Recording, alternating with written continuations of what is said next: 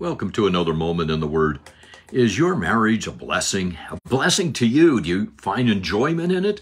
Or has it been a drudgery? Has it been a real challenge to you? Have you found it difficult? In fact, are you asking yourself, maybe I shouldn't have married? Well, actually, that's the very question that the disciples are asking Jesus after this discussion that he's had about marriage. And the question that the Pharisees had raised about the basis for divorce. Well, here's what Jesus now says and what the disciples say. We start first with the disciples. We're in Matthew, we're in chapter 19, and we're looking at verses 10 to 12. And his disciples say unto him, in the case of marriage, if this be so with his wife, it is not good to marry. But he, Jesus, said unto them, his disciples, all men cannot receive this saying, except they to whom it is given. For there are some who are eunuchs who were born from their mother's womb, and there are some eunuchs who were made eunuchs by men. And there are eunuchs who have made themselves eunuchs for the kingdom of heaven's sake. He that is able to receive it, let him receive it. All right, this is a really interesting passage. I think you'll agree with me, and not an easy passage to understand. I think you'll agree with me there too. But it's interesting in the context of what Jesus is saying. Jesus' answer to the Pharisees has been rather consistent. He says from the beginning it wasn't so. He always takes them back to Genesis. He always reminds what the purpose of wedding is. That it is the very union that a person has with another person. A man and a woman. And that is symbolic not only of the Trinity, but also of the relationship that Israel had with Yahweh, the relationship that Christ has with the church. And now the disciples listening to Jesus, they're realizing that Jesus is basically saying there is no divorce. And therefore, they're really now put off. And they're asking, and his disciples, and it's plural, they say, and the implication from the text, from the tense of the verb is that they're continuing to talk to one another. And remember now, it's in 1 Corinthians, and in chapter 9, verse 5, all of these disciples, well, most of them at least, are married. So this is really personal, and maybe it's personal to you as you're listening because you're married. And so they say, after listening to Jesus, in this case, in the case of what they have just heard, and that word case is the same word that was translated in verse 3 and 5 as cause. In other words, this being the basis for a divorce. And Jesus, you're saying that is not the case? If that be the case, they say of a man, it is with a woman, it is better not to marry. Now, they're not justifying asceticism or celibacy and saying that that's what they understand Jesus saying. They're just understanding that what the rabbis have been teaching about the Torah, now they realize they can't go there. And Jesus is making it very, very difficult. And so they say, it's not good to marry. Now, that word good is also an interesting word because it has the idea of receiving as a receptacle and something that is advantageous, something that is to their benefit. And they're looking and they're saying, you know, it's not good for us to marry. It's not to our advantage to marry. Well, that's where Jesus now is going to respond. And maybe you're going into a marriage and you're saying, I'm marrying him because he makes me happy, because he loves me, before he causes me to bring great enjoyment and I become more than I am because of him or her. But that really isn't what marriage is about. Jesus said in the very beginning that the purpose of marriage is actually to glorify God. And through that marriage, we procreate. We, with God, we create little persons who have a soul, who are made in the image of God. And it's really a blessing to join God in the creation of others. But they're not looking at others. They're not looking at their children. They're not even looking at their spouse. They're saying it's not good for us. It's not to our advantage. And that is hard to accept, isn't it? But if you go into marriage and you say, you know, my desire is to love my spouse, that it is more important that I give to them than I receive, then everything changes. And that's what our Lord, I think, is getting at. Notice how he responds. Verse 11, and he said unto them, all men cannot receive this saying. What is this saying? What is Jesus referring to? Well, it's real interesting. It's not referring to the disciples saying, it's referring back to his saying. His saying is talking about God's purpose for marriage, that his purpose is to show unity. His purpose is to show love, what real love is. His purpose is to show the Trinity itself. His purpose is to show the relationship that sinful men redeemed by the blood can have with their God.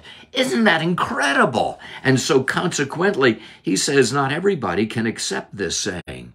Now, it's really interesting to me also that this passage is only found in Matthew's gospel. It's not found in Mark. It's not found in Luke, and it's not found in John. Now, why is that? Because of the purpose to which Matthew has written. Remember that Matthew is writing about the kingdom and about the king, and that there is a unique relationship you have with Messiah, that you are in Christ, that there is a union, there's a relationship there. And Matthew may also be writing it because he is married, and it's very personal.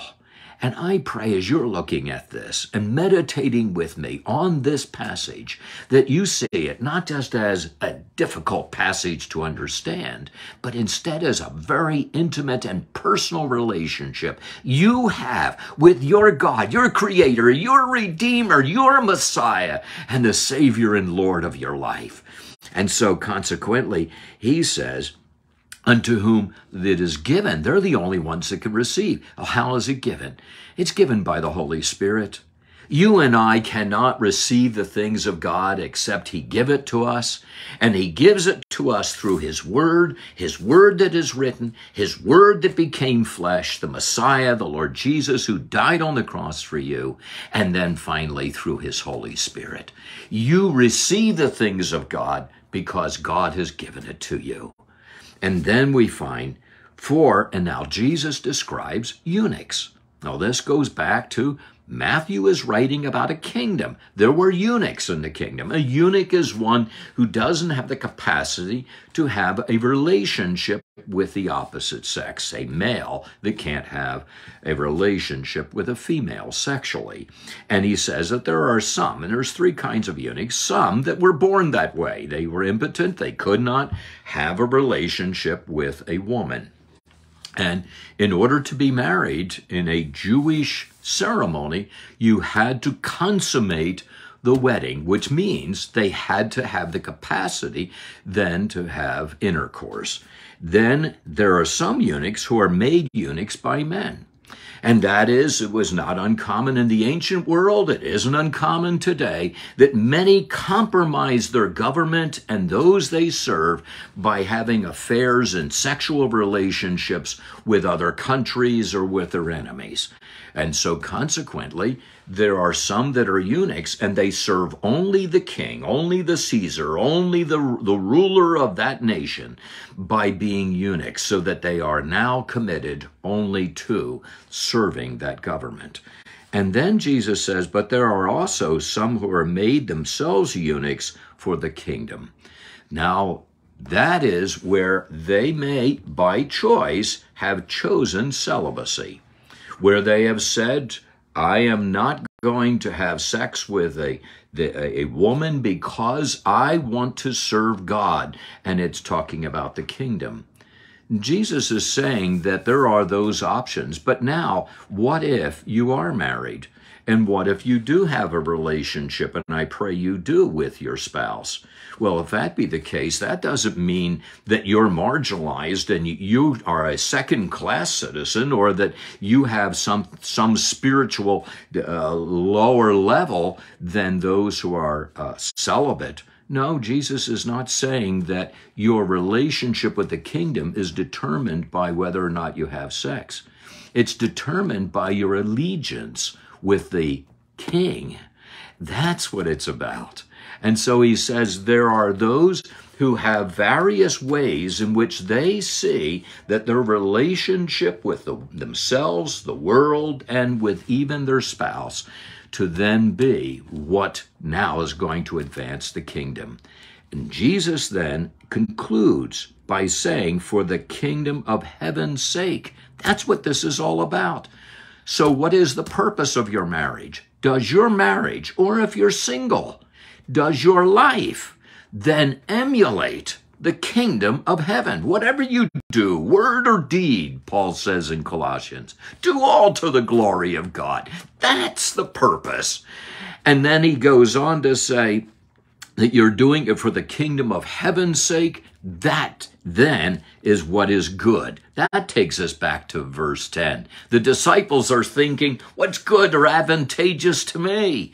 Jesus is responding to that. And he's saying it's not about what's good for you, it's what's good for the kingdom. Because if it's truly good for the kingdom of heaven, it is good for you. It is what is best for you. When you serve God, God blesses you, and you will be blessed even greater than if you ever thought about blessing yourself.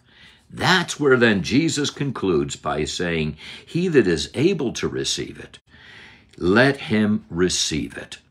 And they receive what? Receive his saying. Receive what he is saying regarding the purpose of marriage. It is not to make you happy. Marriage is to make you holy. It is not about how you can find fulfillment in yourself.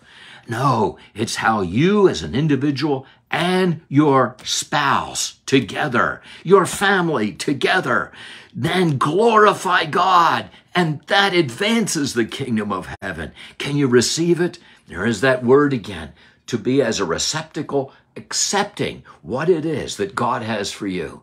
And what he has for you is far greater than what you could ever give back to him. Let's pray. Thank you so much, Father. Thank you for your word. Thank you for the enjoyment we find in just opening it up and studying it. But also, Father, for the cleansing power, the conviction that brings to us, the awareness. We don't think the way you think. We need your Spirit and your word to guide us and to rethink and to transform our minds, that we might be renewed and that we, Father, might truly glorify you. Now we pray for not only ourselves, we pray for our spouses, we pray for our children and our grandchildren, and we pray, Father, that you would bring in them that desire to love you with all their heart, soul, and might. In Jesus' holy name we pray. Amen.